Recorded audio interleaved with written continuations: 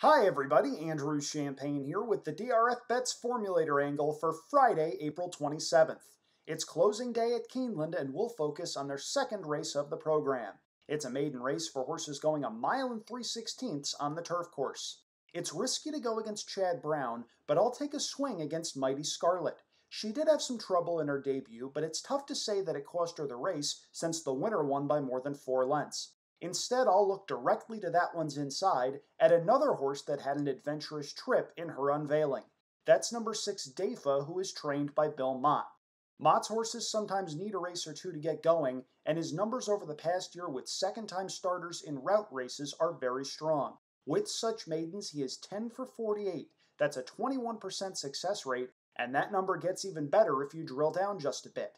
If you solely focus on those runners that went off at odds of 10 to 1 or lower, he is 9 for 30. That's a 30% success rate, and he has a very nice ROI of $2.51.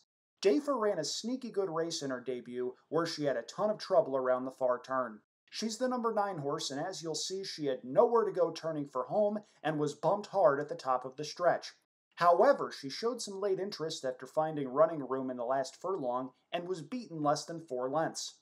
She comes into her second start off of a pair of bullet workouts, and she could present some value in a race that could have a heavy favorite.